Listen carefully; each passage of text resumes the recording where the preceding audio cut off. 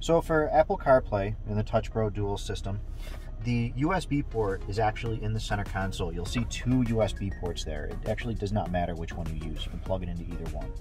Now it's important to note that we do recommend that you use an Apple cord, as a lot of the aftermarket cords do not transmit the data properly.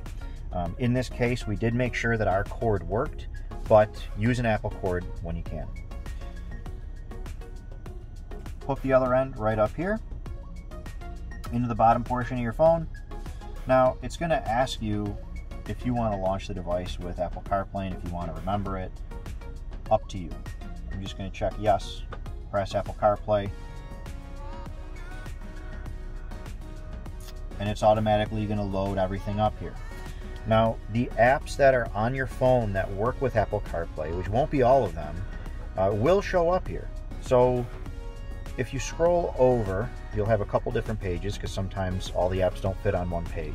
But if you want to use Pandora, Spotify, everything works pretty seamlessly throughout the system. So we'll show you what I've been listening to lately. But to go back from there, just hit this button on the bottom left and it'll pull up your apps again. Now, if you like using Google Maps or Waze for navigation, those will work through this system.